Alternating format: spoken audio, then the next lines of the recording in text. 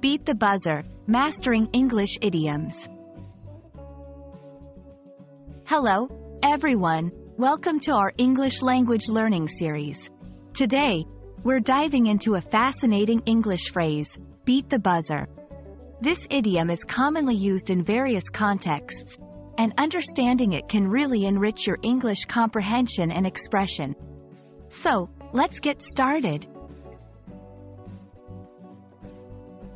Beat the buzzer originates from sports, particularly basketball. In these games, a buzzer signals the end of a period of play.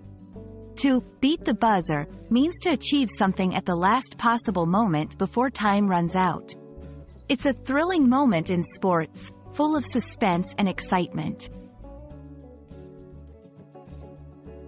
While it started in sports, beat the buzzer has found its way into everyday English. It's used metaphorically to describe any situation where someone accomplishes a task just in time. For example, if you submit an assignment seconds before the deadline, you've beaten the buzzer. Let's look at some examples to understand how this phrase works in various contexts. 1.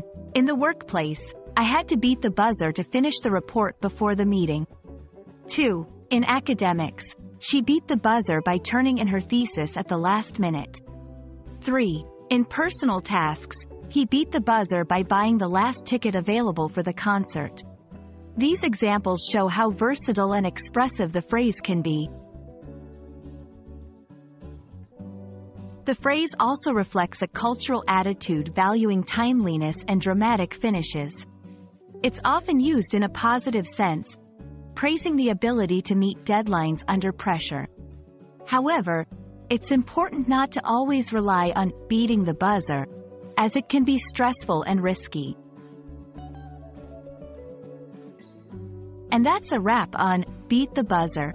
I hope this video helps you understand and use this exciting English idiom in your conversations. Remember, language learning is a journey full of discoveries. Keep exploring, and you'll find your fluency improving every day. Thanks for watching, and see you in the next video.